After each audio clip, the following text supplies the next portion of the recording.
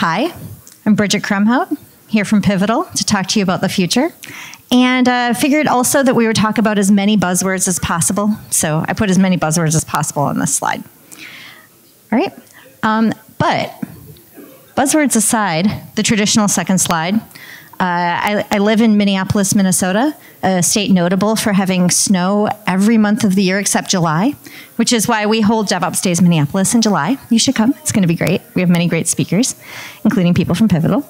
And I work in the tech advocacy team at Pivotal and on Cloud Foundry. And I podcast with Arrested DevOps, and I organize DevOps Days. So that's all the things you need to know about me, except that I also probably have to cop to having some pretty severe on-call PTSD. So I was on call for production from 1999 until August 2015. Then I listened to Andrew Clay Schaefer when he was like, come with me if you want to live. And it turns out you get just as little sleep when you're taking ridiculous flights as when you're being paged. So I'm not sure that was the, it didn't actually fix the sleep issues, but the people who are operating Cloud Foundry, and I see Jim Park, I see at least one of the Cloud Ops team from Pivotal Web Services here, do get more sleep than your average ops person. So we can dive into that, and also like the changing role of ops in a platform world. I gave a couple of talks earlier this year that I kind of whimsically entitled, Computers Are Easy, People Are Hard. And I use a provocative title like that on purpose, because obviously it's a lie.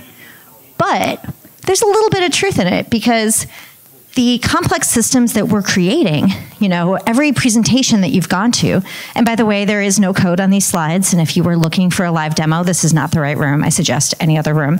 But there are many fantastic, very technical sessions here. This is not one of them.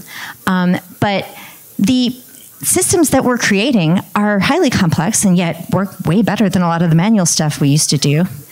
At the same time, the human interactions that as people are starting to, implement Cloud Foundry, I was just sitting in a session from JP Chase where they were talking about how kind of work like a skunkworks team, got a lot of stuff off the ground. Then, there were people questioning, well, what's happening over there? How is that going to affect me? Those human elements of how people are concerned / confused, / perhaps even, resentful about what you're changing in the organization by bringing in a platform like Cloud Foundry are actually pretty important. So let's talk about them. Because I think that there's a problem in our industry, and I will cop to being guilty of this, that a lot of times, when left to their own devices, techies are going to pick whatever sounds like the most exciting thing and cobble it together and get it working and get it into production and get their next job.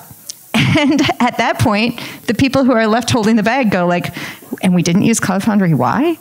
So getting people to help understand that picking whatever they can assemble from the top 3 hits on Hacker News that day is not necessarily going to get their organization to where they need to be. And it's not necessarily going to help them either. If they've created, a Rube Goldberg machine, they aren't necessarily going to be able to function someplace where they're not allowed to create more Rube Goldberg machines.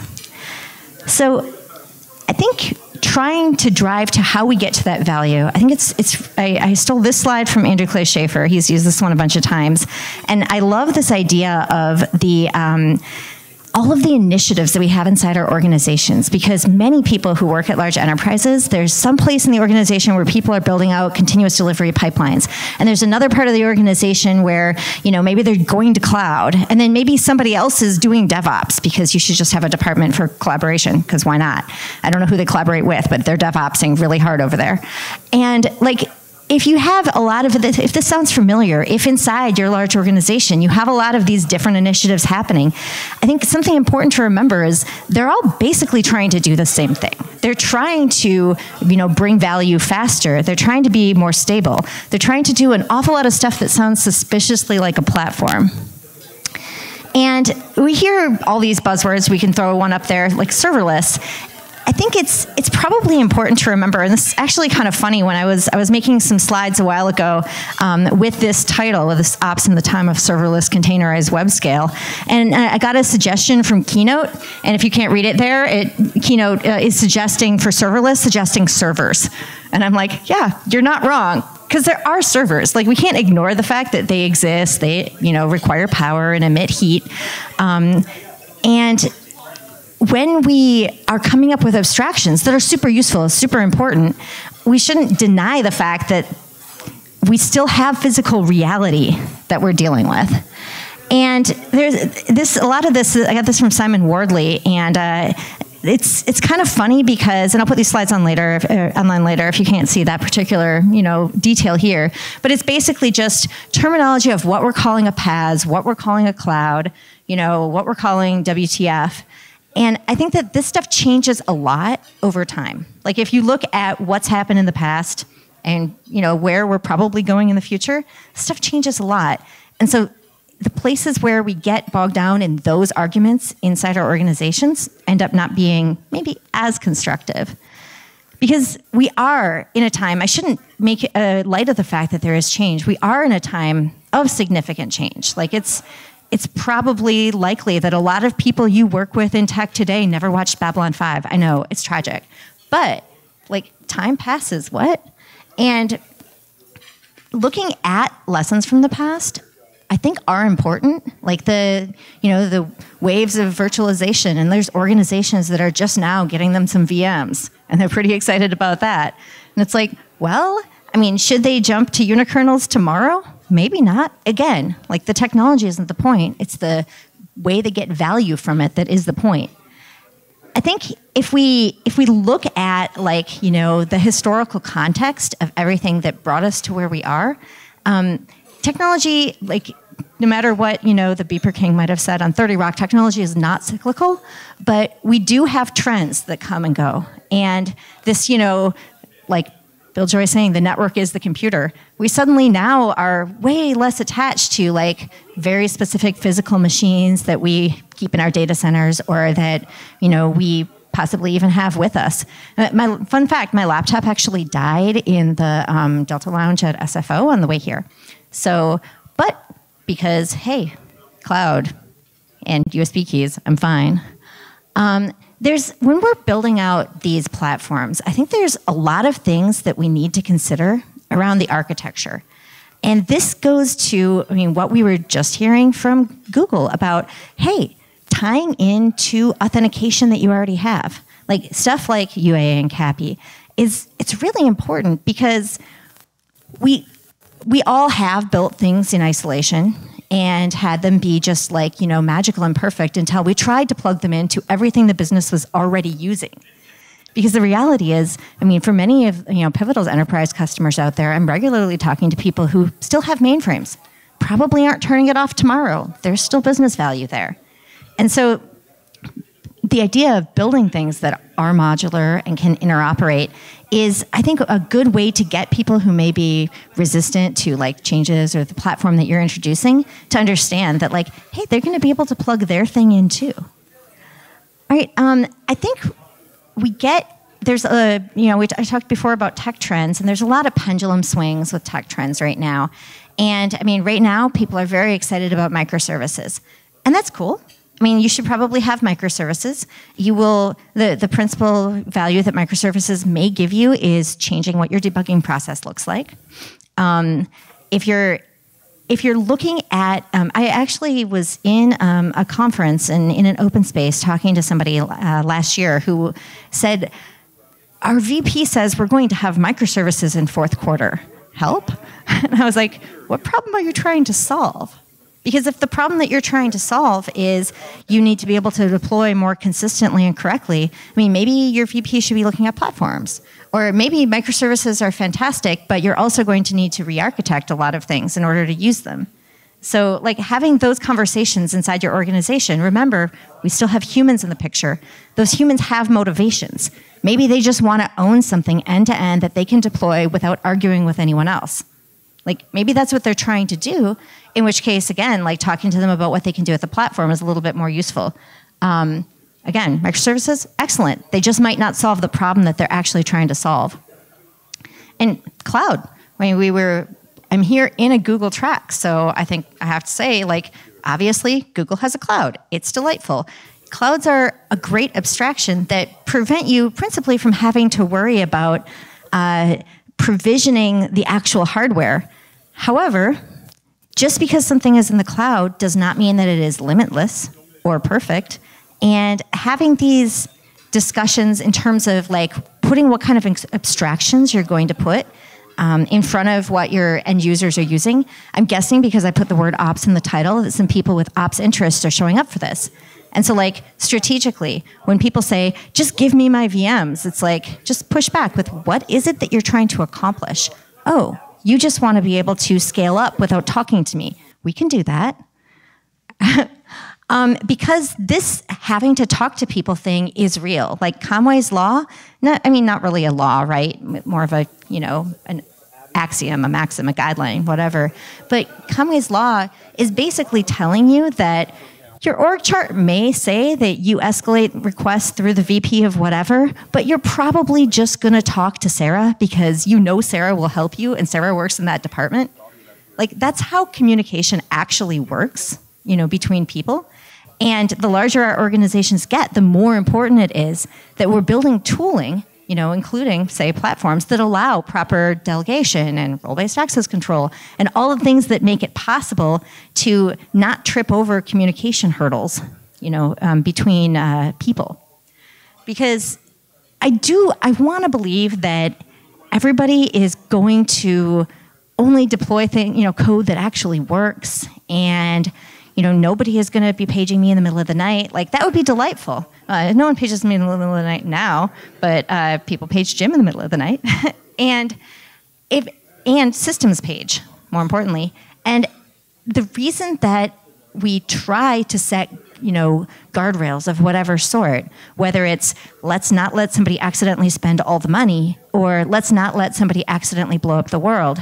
We try to set these guardrails because we're worried about resource constraints or we're worried about, accidental, probably not malicious. You would just take away their access if it was malicious. But we're worried about accidental, toppling over the world. And I feel like this is, again, like when you're setting up your constraints that do empower people because they prevent people from needing to work every single detail out themselves. I think that like the cynical realities of ops life is the better the well-signed happy path that you can give people works, the more they're going to use it. This is the classic like make the right thing the easy thing. Because otherwise you're just going to end up yak shaving and it'll be DNS problems and sadness. And it's like, is that what you really want? Probably not. So I have to quote Andrew Clay Schaefer again here. I like to use this quote of his because he said this on the Cloud Foundry After Dark podcast a while back.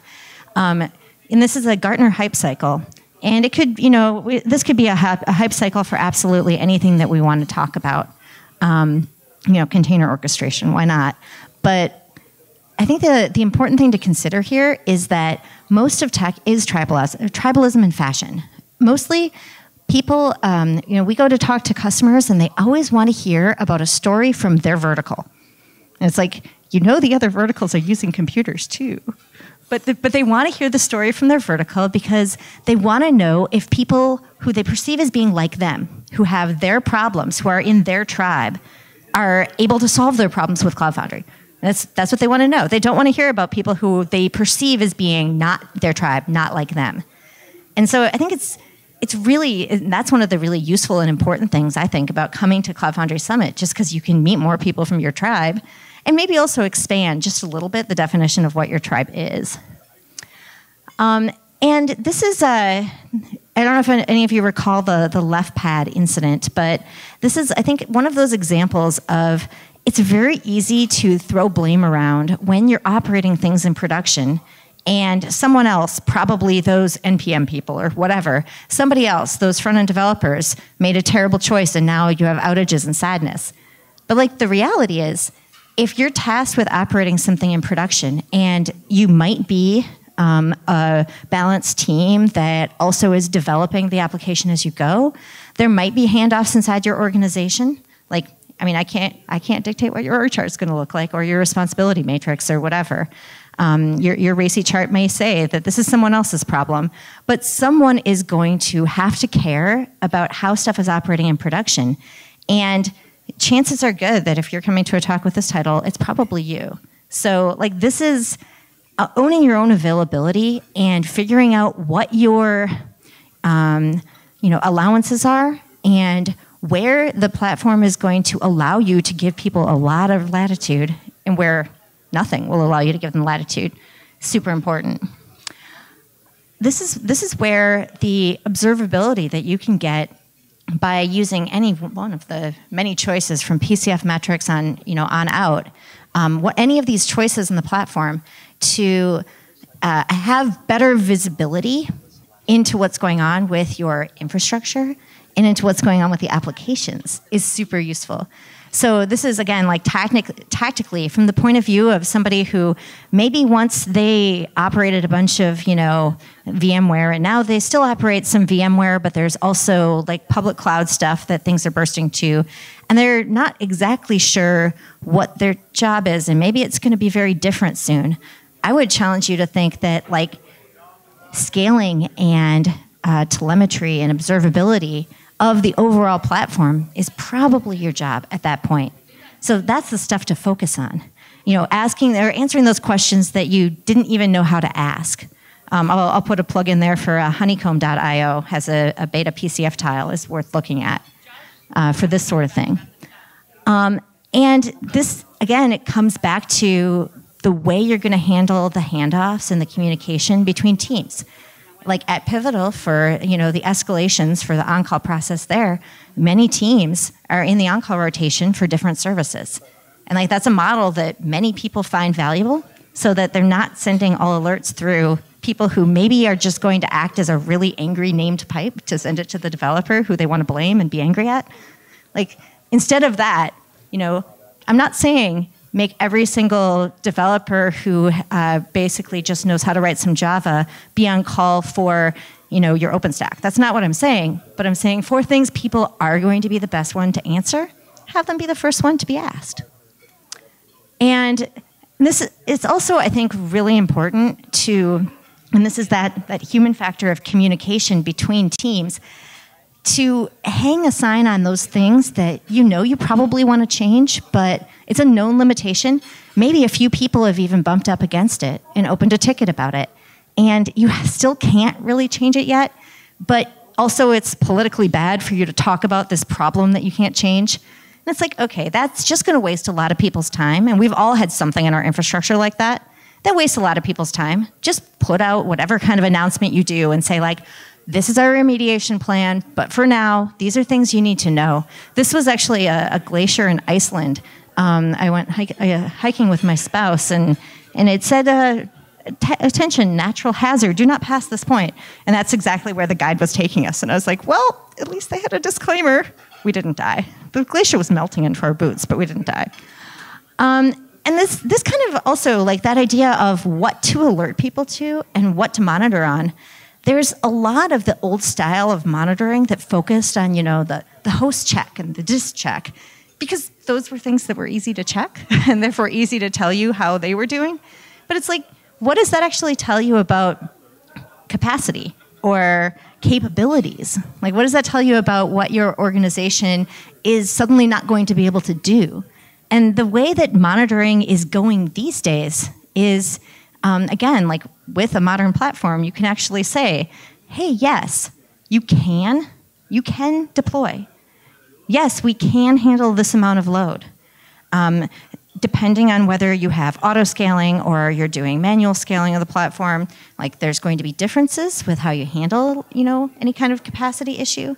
But this is the sort of thing where you can imagine, and maybe some of you remember, like I do, that there used to be a whole thing with, procurement processes and purchase orders before you could scale anything up.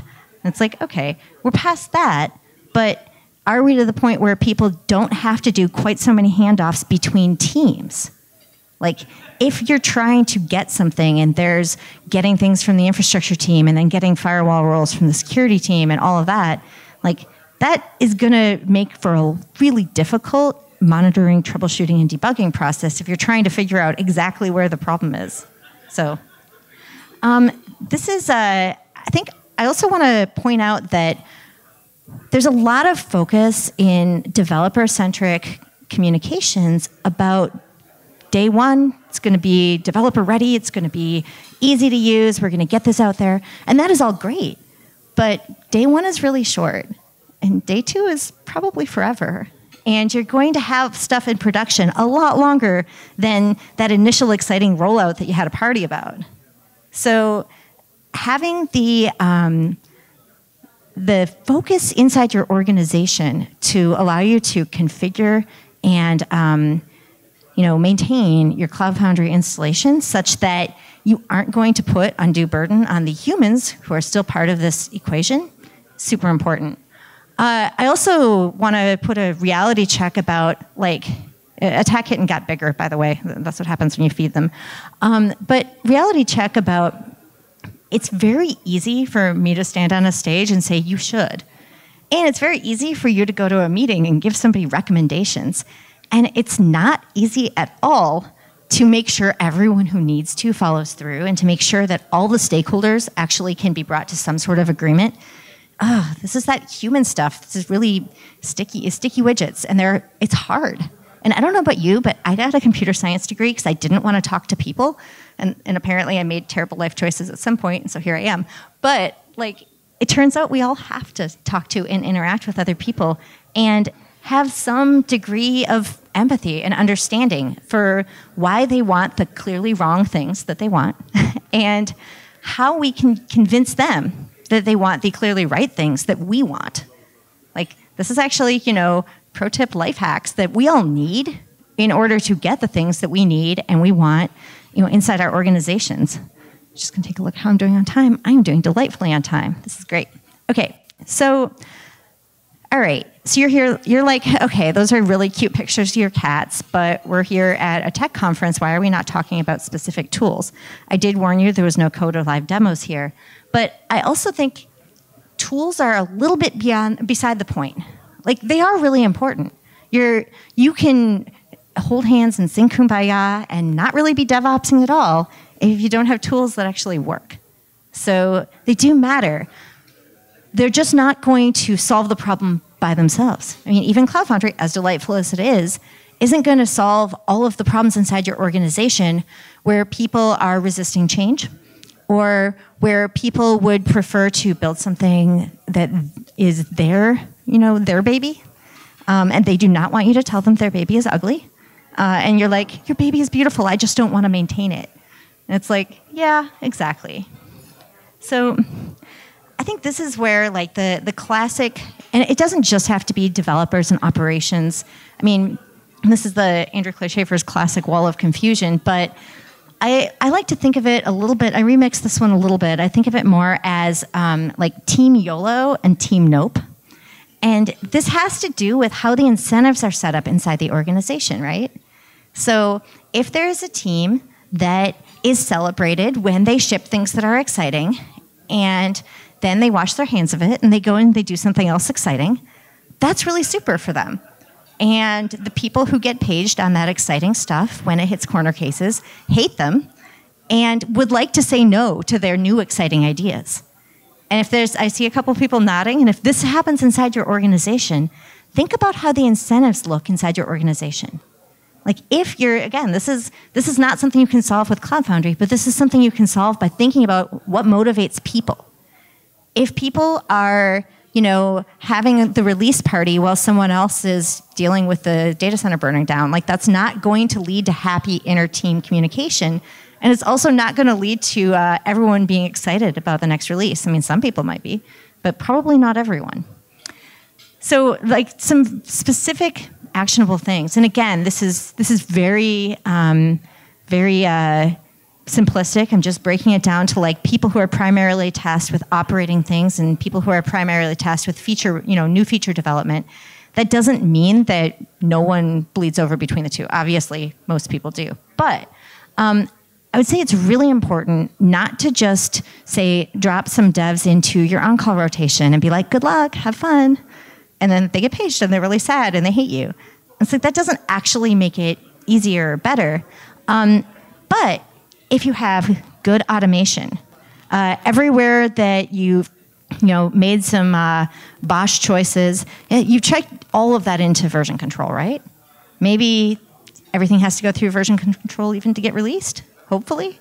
I mean, you don't have I think a lot of people do have those few things that are really only known to the people who do it the most frequently. And that does not democratize observability. It also doesn't lead to better sharing.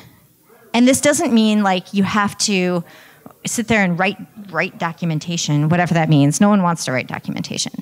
But you probably could write a reason on the commit message, minimum viable documentation. And then for people who are developing those features that are essential and necessary and really important and are making the organization money or helping it reach its non-financial goals, I would say it's really important to think about the operability of your software. Because your software is going to do exactly what you wrote it to do, probably some other things that you didn't expect it to do, and you're going to have an awful lot of inputs that don't look like your ideal test cases. And so, I think that seems so basic, but how many bugs do we all run into where it's oh, I didn't think this would happen? Well, I mean, again, that's what your automated and then manual testing is for. But, your exploratory testing is really valuable for finding the things that surely no one will. Yes, they will. But having good tooling around your observability and your debugability. Again, when you're implementing your platform, think about where you're going to send your logger-gator. You're probably going to send it to one or more places. What kind of problems can people solve with the data there? And then I also just have reality in here because I don't know about you, but I've definitely worked with really optimistic developers, and I'm a cynical realist because I'm an ops person at heart. But I've worked with optimistic developers who everything was the happy case. And it's well, I mean, the happy path, the ideal case where nothing goes wrong is mostly what they focus on. And it's well, if you have an endpoint that returns 200 OK, literally, that's what it does. It just returns 200 OK all the time, no matter what else is going on. You're right, that instance is never going to get thrown out of the AWS load balancer. You did solve that problem. You may not have solved any other problems, but real life, I have actually run into that. And I was oh, that's, that endpoint is it's not operating in reality. So, and something else too, and I know we've heard in some of the keynotes and whatnot a little bit about this, but the human factors of, it's easy to say that your distributed systems problems are basically just cache invalidation and naming things and off by one errors. There's a lot of great jokes about that. But I would actually say the main one that I think is a real problem in computers is the fact that humans, we get really attached to our ideas. I mean, I know I get really attached to my ideas. And we get really upset when someone else doesn't see things our way. And I think it's really important to remember that the other people who are clearly wrong and are making choices that are making us very frustrated are still people, and they have motivations just like us. And so we have to work with them. We can't use the abstractions that make our lives a lot easier to shut them out of our lives entirely, because as it turns out, those abstractions are kind of leaky. So, I mean, for example, at Pivotal, we are, a worldwide company, and we do a lot of collaboration over, internet-based tools.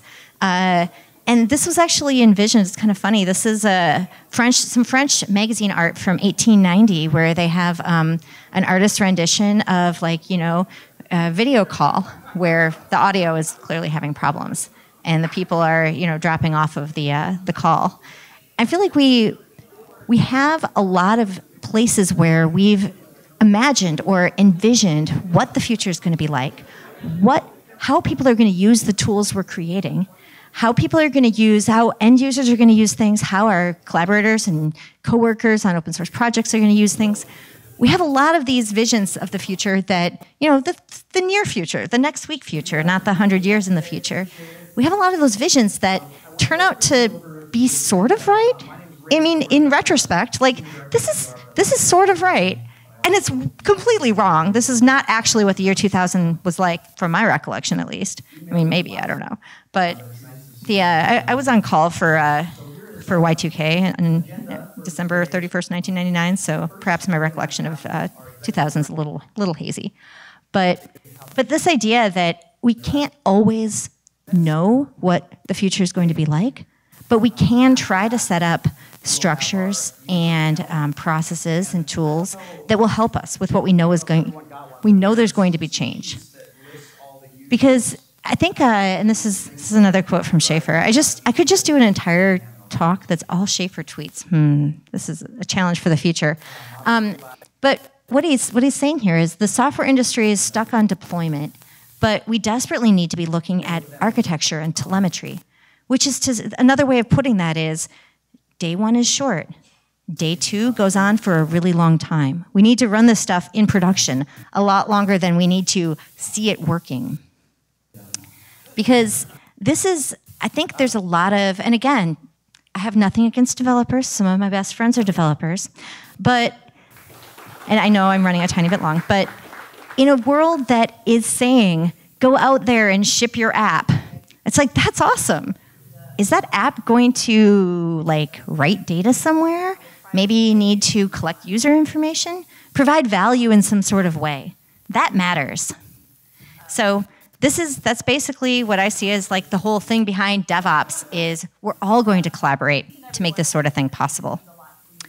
And that's it. I'm with Pivotal. We've got Spring One platform in December. You can come to that if you want to talk more about this stuff. Otherwise, thank you so much.